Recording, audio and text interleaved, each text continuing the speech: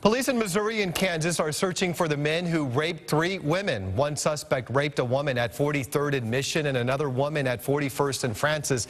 This is in KCK. A woman also in Kansas City was raped yesterday morning near the Waldo area. Women who run along the Trolley Trail near 85th and Main Street, where a woman was attacked, want more security lights.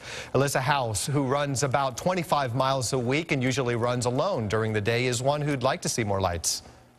There's a few areas where there's some lighting, but even the lighting that is there is really dim, and it's, sparse, it's spaced out. And there's some areas that are just flat out black. The Area Transit Authority owns the trail and issued this statement to NBC Action News saying, quote, "We are very concerned about the recent assault that occurred along the trolley track trail in Waldo. We will assist police in their investigation in any way we can."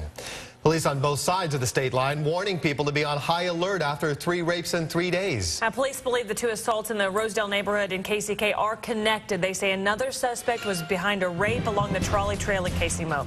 Sloan Heller's in the newsroom with what you can do to protect yourself. Sloan, good morning.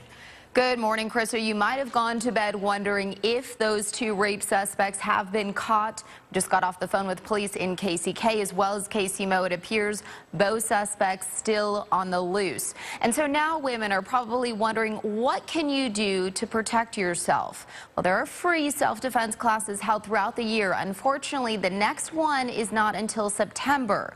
In the meantime, kickboxing classes, great way. They're held every day at gyms around the KC area. If you remember, by the way, the victim of the Prairie Village attack, Marty Hill, she had been taking kickboxing classes for 1 year before she was assaulted. She says the training saved her life. Gyms like Title Boxing, TMA are just some of the options you can check out.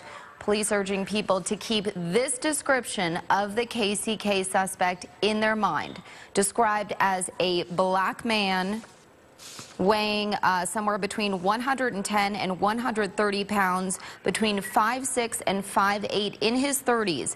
Now he has 2 tattoos, one on his back that reads Misery's Child, and then he has a picture, another tattoo of a man praying. Now, we do not have a description of the KCMO suspect, except we know he was wearing a black mask and could be driving a white Mercury. So again, those self-defense classes, those kickboxing classes, not only a great way to learn training, but also really just build up your confidence. We're live in the newsroom this morning. Sloan Heller, NBC Action News Today.